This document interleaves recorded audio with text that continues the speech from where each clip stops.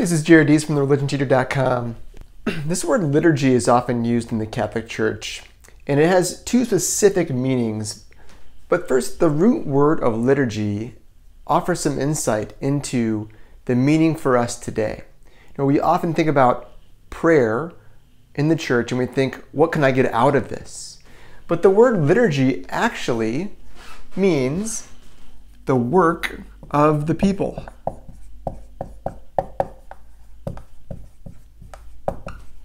In other words, it's our duty. And this comes from ancient Greece.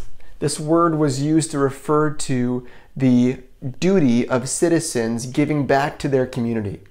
And in a similar way, when we participate in the liturgy of the church, we are active participants in the work of the church. We're not just there to receive some kind of good feelings or inspirational message. We're there to serve God, serve others, do the work of the church. So liturgy is a word that refers to lots of different things within the church. But most often we hear liturgy referred to the Mass. So a lot of times you'll hear liturgy in reference to Mass, the experience of the Eucharist. And in fact, even within the Mass, there is the liturgy of the Word, the part where we do the readings, and the liturgy of the Eucharist, where we have the sacrifice of the Mass, where the bread and the wine becomes the body and blood of Christ. So liturgy is a word that specifically has come to refer to the Mass, but liturgy is more broad as well. So we have liturgical seasons like Advent and Lent and Easter and Christmas.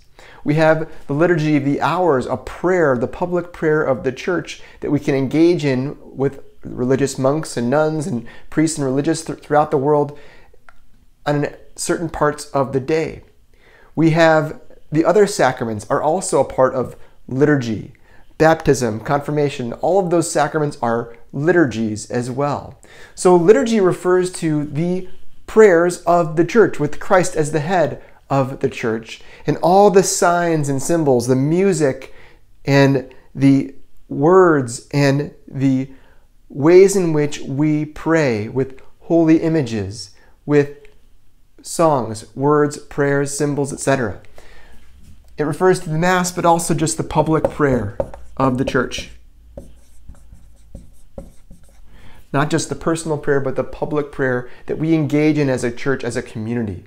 So liturgy, remember, isn't about our personal experience of great gifts of God.